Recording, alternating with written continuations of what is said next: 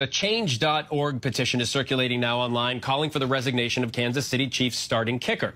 Harrison Butker has been sparking controversy online and really all over water coolers since a commencement speech he gave at Benedictine College. I think it is you, the women, who have had the most diabolical lies told to you. How many of you are sitting here now about to cross this stage and are thinking about all the promotions and titles you are going to get in your career? Some of you may go on to lead successful careers in the world, but I would venture to guess that the majority of you are most excited about your marriage and the children you will bring into this world. Now imagine you going to graduation. It's the greatest time of your life, and you've done all that hard work for 4 years, right? And you're sitting there, you can't wait to end the ceremony so you can go on about your day. And the punter from the Super Bowl winning Kansas City Chiefs comes up there and says, hey, guys, I know you guys think you're going to get all these promotions and you're going to go and work hard, but you're not. You're going to end up in the kitchen like my father. More and more, I see why women choose the goddamn bear. You got to be shitting me to take your time out of the day, just make a great speech and say, hey, guys, I'm so proud of you guys. Go out, make your mark on the world as you see fit, and call it a day. No, you have to be misogynistic on the goddamn stage. That is crazy. Like, out of your way.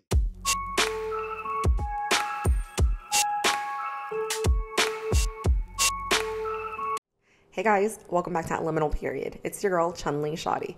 I'm sure many of you guys have already heard or seen bits and pieces of the commencement speech from Harrison Butker that went viral over the past few days. I wanted to see why everyone is so outraged and saying that he is misogynistic and calling for his cancellation and resignation from the Kansas City Chiefs. For the ladies present today, congratulations on an amazing accomplishment. You should be proud of all that you have achieved to this point in your young lives. I want to speak directly to you briefly because I think it is you, the women, who have had the most diabolical lies told to you. How many of you are sitting here now about to cross this stage and are thinking about all the promotions and titles you are going to get in your career? Some of you may go on to lead successful careers in the world, but I would venture to guess that the majority of you are most excited about your marriage and the children you will bring into this world. I can tell you that my beautiful wife, Isabel, would be the first to say that her life truly started when she began living her vocation as a wife and as a mother. I'm on this stage today and able to be the man I am because I have a wife who leans into her vocation. I'm beyond blessed with the many talents God has given me, but it cannot be overstated that all of my success is made possible because a girl I met in band class back in middle school would convert to the faith, become my wife, and embrace one of the most important titles of all, homemaker. So I just want to remind everyone that this is not the entire speech. This is just a portion from the speech that really enraged people online. This is the part that people are calling misogynistic, and quite frankly, I don't see it. I see nothing wrong with what Harrison had to say because, first of all, free speech. But secondly, he is a Christian man that has been invited to deliver a commencement speech at a private Catholic university. A commencement speech is a speech that is delivered at the end of graduation ceremonies, and it often touch on a theme or common core beliefs that is shared by that group of people. And with this taking place at a private Catholic university, I would think that speaking on traditional gender roles and the joy and fulfillment of it is very fitting within that theme and common core belief. I don't understand like where the outrage is coming from. People are getting pissed about what he has to say, and I'm curious as far as what is the perception of the women that is actually graduating from Benedictine College that heard his speech. Is having a traditional gender role something that they also believe in? Because it should be. If they're at a Catholic university, it should be something that they understand. And when he's speaking about vocation, a lot of people are thinking that, oh my gosh, like that is your career, that is the only thing you can do, that is your place. He's trying to set women back, put us back into the kitchen. However, they're misunderstanding the word vocation. Vocation is your life's work. That is your life's purpose. That is your mission. What were you placed here to be, and what are you going to excel at when you lean into? You can be a teacher and a mom. However, what do you have the most pride and joy in? What is the most fulfilling role for you?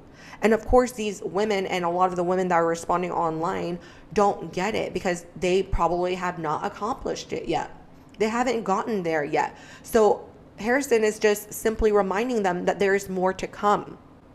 Women have been fed the idea that we need to be independent, that we need careers, that we need to be proud of our accomplishments and our accolades and our PhDs. I'm a PhD. And when he is speaking on his wife, you can hear him tearing up. But anyways, I want to hear some of the feedback or some of the outrage on TikTok. So let's check them out. I wish I could be like the rest of the world and say I cannot comprehend or understand Harrison Butker's commencement speech, but I do understand it, and I got a very similar one to my own commencement speech. What people don't realize, and a huge reason of why I started my channel in the first place, is because I grew up in Christian fundamentalism, and I see it creeping into the regular evangelical Christian church with Trump, with politics, with policies.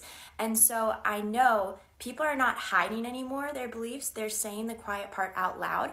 And so people who have not known that they've been working on this for years and years and years are surprised. I am not surprised in the slightest.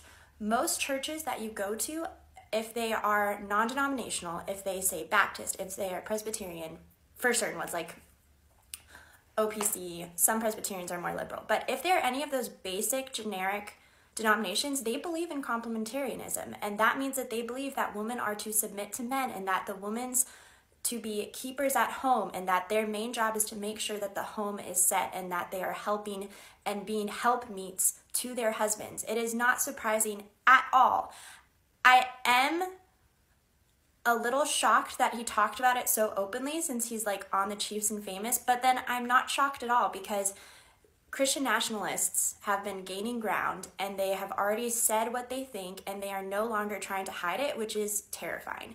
And there has been no backlash on him as far as I've seen very much yet. And so he's going to get away with it because this is what they think, and it is not surprising. So the thing is the idea of complementarianism, or however she said it, where a man and a woman should be complementary of each other. I think that's a concept that a lot of people can get on board about, not just Christian individuals. I think that in order to have a successful and fruitful and productive relationship and marriage, you're going to need to have people that support each other as well as complement each other, not just people who are trying to overshadow each other and constantly have a fight for power. Okay, I do think that for every dynamic, you need to have balance. And again, the lie that he is referring to is feminism. Feminism has taught women that we should be independent, that we should go for our careers, and that is where we should place our priorities. He never said, don't do that. He said, be proud of what you've accomplished. Be proud of how far you've gotten. He's just simply reminding them that there's more to come. And unfortunately, I've done several videos on it, but people are not getting married. Marriage rates are declining, birth rates are declining. This is an issue to everyone. Harrison, like many people, recognize that the world around us is deteriorating on many facets. And it is all due to weak-ass people, dumb-ass people, and weak-minded people. This was his opportunity to address one of the most vulnerable group of people dealing with all of the deterioration, and that is going to be young women. Because again, we're feeding into those lies when we go out and try to climb that corporate ladder. I remember when I was 25 and my number one focus was to be the best account manager within the consulting company that I was working at. I was in love with my job, and not in love with the work that I was doing, but I was in love with the accomplishment. I was in love with the title. I was in love with the money. I was in love with the access that that money and that title provided me. I was slaving away at this job to make someone else dream happier when I was not cultivating and building a family, a home, a life outside of work. Those were some of my depressed years. And I can look back on it and I don't miss it. I don't at all. I never wake up and say, damn, I wish I can go back and manage $40 million portfolio again. I never say that. I have never done that. But I do wake up and miss my family. I wake up and I miss my mom. I miss my nieces. I miss my aunt. That is where I place a lot of my value in. And that is going to be very similar to for a lot of men. Throughout life, of course, we're going to change what we are going to focus on. However, when you talk to old people, just old people in general, they are most proud of the family that they've built. This is Harrison Butker's mom, Elizabeth Butker. And I want you to just look at her credentials. She is a medical physicist on staff at Emory University. If you don't know who Harrison Butker is, consider yourself lucky, but he is the kicker for the Chiefs, and he gave a horrific graduation speech yesterday at Benedictine College.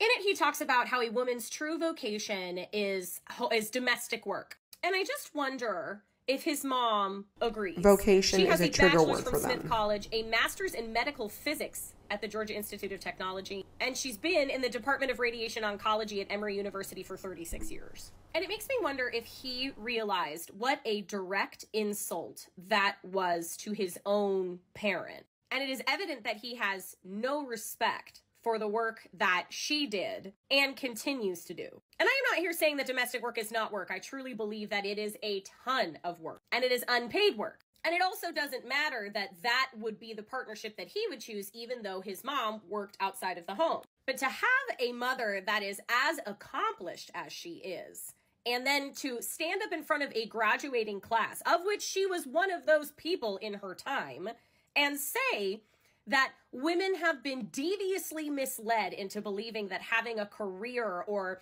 getting promoted at work is more important than your true vocation of being in the home. So once again, we see another woman that has also drank the Kool-Aid that's been served to her by feminism, because Harrison never said anything about women not going to work. He never said about women not being proud of their accomplishments. He just said that his wife found herself the most happy, herself the most fulfilled whenever she stepped into her role as a mother and wife.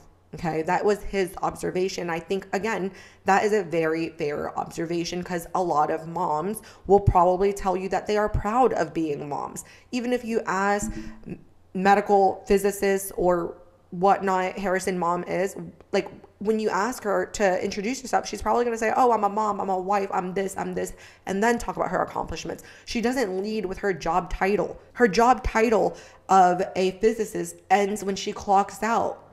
It blows my mind that Mother's Day was just this past weekend, and she and other women have already forgotten the value that we place on moms in society.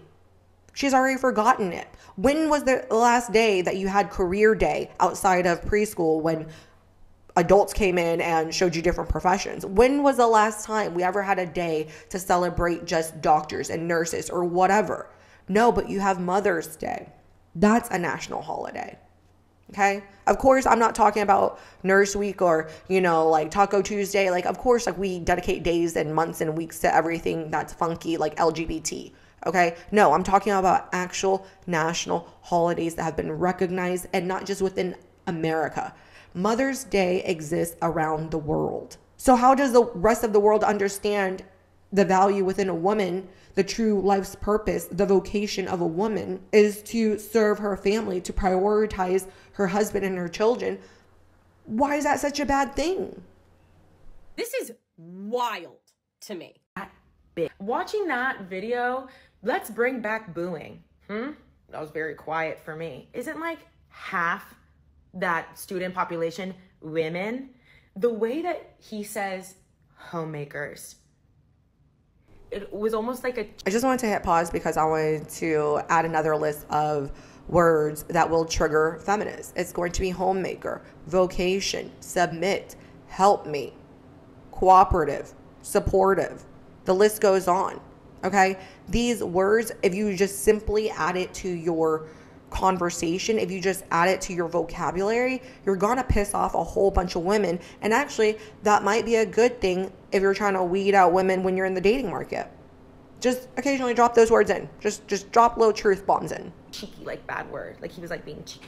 Hey, call your mom. I understand why you love that your wife is such a homemaker. Because of your abandonment issues, you always know where she is. And she's always available to go to your football games. And that is somehow healing. Stop making every woman your mommy. Call your mommy. Give it to God. Talk to God about it. I have genuine no words. I cannot believe that he really thought he did something.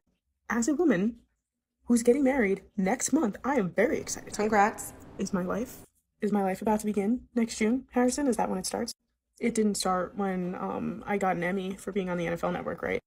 It didn't start when I got to cover the WNBA draft, did it? It didn't start when I covered 2 different Olympics while I was still in college, right? No, it'll start next month when I get married to the man I've been with for the last 10 years. Thank you so much for letting me know, because I was unaware. So thanks, Harrison. Thanks. And I will not be drafting you in my fantasy league this year as I have for the last 3 years, okay? Sorry.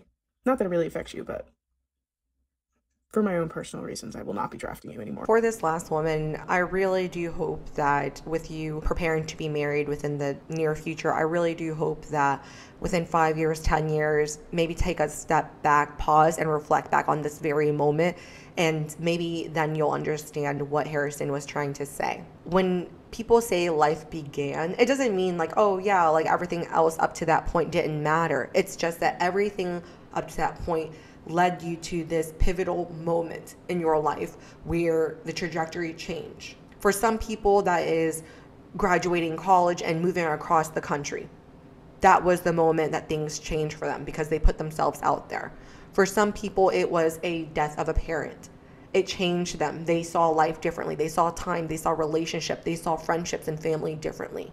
A lot of people, when they speak back on their life, they can pinpoint a time frame where there were just several different things that occurred, several different actions that were taken, several different oppositions from the world that happened that pushed people to that next level. They are trying to find reasons to get pissed off with and not be happy. Like literally the man was crying when he talked about the importance and value of his wife and the mother of his children. Like when is anyone gonna cry and be so appreciative of the fact that you were their flight attendant? As a flight attendant, you're probably going to come across and serve millions of people throughout your lifetime. When are they ever going to look back and think back and see how you changed their life? They're not. They're simply not. And it's not because your job isn't important. I'm talking as if I am a mother of 5 and married. But I look forward to the day that I am married. I look forward to the children that I have. I look forward to grandkids. I look forward to building and curating a family and social network around me that is supportive and loving and intelligent. But anywho, I wanted to end this video on a clip that I found from Soul Pancake, and there was a question asked to 100 people. The question was, what are you most proud of? And the individuals that were asked this question were ages from 5 to 100, and so I think it's going to be very interesting to get their one answer on what they're proud of. I enjoyed this conversation. Please do let me know what you guys are proud of, and if that has anything to do with the college or education that you guys attained. Let me know what you think about Harrison's commencement speech and if I'm completely wrong and have internalized misogyny. But I enjoyed this conversation. I look forward to speaking with you next time. Bye. Most proud of. Nowadays, people normally use pride to mean something they feel really good about. And for that, it would be my daughter. My mom. My brother, because he's really strong. My mom and dad are proud of me. They hug me. I'm most proud of the way my mother raised me. I work and that I'm succeeding in school. I'm good at French and I'm really happy because I'm learning, having lots of talents. I felt really good when I was in first grade. I did a lot of poems. I have to memorize them. It was really hard and I almost got everyone right. I would say becoming the longest freshman long jumper at my high school. My art. I like to act and like draw and play drums. Just being me, just living my life and not getting in as much trouble as I thought I was. My humor. Taking risks. Not everybody does that. Not be afraid to chase my dreams, you know. Just taking life and facing it head on. I had the courage to walk into LA City College with only a 7th grade education. I am so proud of my diploma. After 7 unsuccessful attempts, I was able to kick the nicotine addiction. Falling in love was a good one. I'm most proud of what I'm really doing as a person and trying to help people. I don't have a big family, and I don't live anywhere near my family, and so it means so much to have a group of friends that I can lean on in any kind of time, in any kind of place I'm at. Most proud of in life is probably how cool my kid is. I made a pretty good kid.